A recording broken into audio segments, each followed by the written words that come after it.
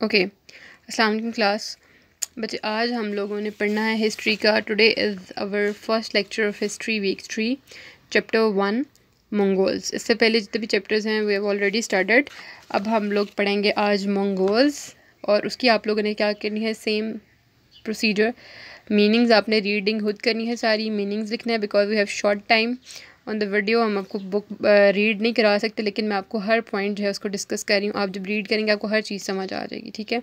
आपने क्या करना है, मीनिंग्स लिख लेना है ऑन द नोट्स, ठीक है, नोट्स से सॉरी ऑन द बुक। अब हम जो है इसकी रीडिंग के अकॉर्डिंग मैं आपको पॉइंट्स हाईलाइट करा देती हूँ। सबसे पहले हु आर द मंगोल्स, ठीक है। मंगोल्स कौन थे बच्चे? मंगोल्स जो हैं ये चाइना की ओरिजिन है इनकी। नोमैडिक ग्रुप, नोमैडिक मैंने बताया था क्या होता है, ऐसे लोग जो कि खाना बदोश होते हैं, एक पर्टिकुलर प्लेस पे रहते नहीं हैं, मतलब मूवमेंट करते रहते हैं according to the food, according to the मतलब जो भी उनकी वेदर कंडीशन चेंज होती रहती है। जो हिजरत करने वाले लोग होते हैं, खाना बदोश होते हैं, एक जगह पे रहते नहीं हैं।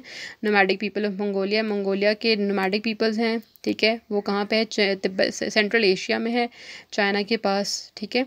अच्छा जी, इस एरिया से वो जो है बिलोंग करते हैं मंगोल्स। उनका कल्चर क्या था? उनका कल्चर ये था कि अपने पेरेंट्स की रिस्पेक्ट करते थे, होमलैंड से बहुत मोहब्बत करते थे, अपने होम को बहुत मिस करते थे, घर से दूर होते थे। मीन्स उनके कल्चर का हिस्सा है। Love for the horses, horses जो है उनका बहुत ख्याल रखते थे, और उनके साथ वो फाइटिंग करने के लिए डिफरेंट एरियाज़ में जाते थे, लॉन्ग डिस्टेंस ट्रैवल करते थे हॉर्सेस की वजह से, ठीक है। अच्छा, उसके बाद next is what is the religion, कि उनका रिलीजन क्या था। हमने पढ़ लिया कि उनका इंट्रोडक्शन क्या था, वो थे क्या, मंगोलिया के लोग थे, ठीक है। और उनका मतलब दे आर कल्चरल, ठीक है। ऐसा नहीं था कि उनके अंदर कोई तहजीब नहीं थी। और इसके अलावा उनका रिलीजन है, देर actually there is a blend of different religion in their society, ठीक है। मंगोल्स के अंदर एक ही खुदा को नहीं माना जाता था, बहुत सारी वर्शिप्स होती थी। Freedom of the worship, different peoples different religions को मानते थे, और वो उनको फ्रीडम थी। जिस तरह पाकिस्तान में फ्रीडम है क्रिश्चियनिटी की भी, और भी शिया सुन्नी सारे जो हैं वो अपने अपने मज़हब के अकॉर्डिंग जो है वो क्या करते हैं, इबादत करते हैं। बट द बेसिक रिलीजन जो कि ज़्यादातर माना जाता था टेंगरिज्म। टेंगरिज्म जो है ये सेंट्रल एशिया में स्टिल प्रेजेंट है, बहुत कम इलाकों में, ठीक है, चाइना के ही एरियाज़ में।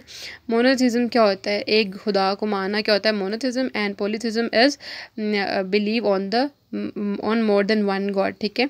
अब वो एक खुदा को मानते थे, लेकिन टेंगरिज्म के अंदर जो है वो एक खुदा कौन सा होता था, उनके ख्याल में जो है वो एक किसी स्पेशल फोर्स को मानते थे, जो कि उनको ये दो स्पिरिट्स जो हैं, ब्लू स्काई स्पिरिट और फर्टाइल अर्थ स्पिरिट, वो जैसे आसमान को मानना और ज़मीन को मानना, ठीक है, ज़मीनी देवता और आसमानी देवता, ये चीज़ें जो हैं वो उसको मानते थे। इन्फ्लुएंस बाय द दिस उनका ये जो स्पेशल रिलीजन है टेंगरिज्म, that comes from the Tibetan Buddhism, ठीक है। जो तिब्बतन मतलब तिब्बतन के अंदर जो चाइना के अंदर लोग रहते थे, बुद्धिज़्म को मानते थे, वहाँ से ये आई चीज़ उनके अंदर, और टेंगरिज्म के अंदर मॉडिफिकेशन आई थी।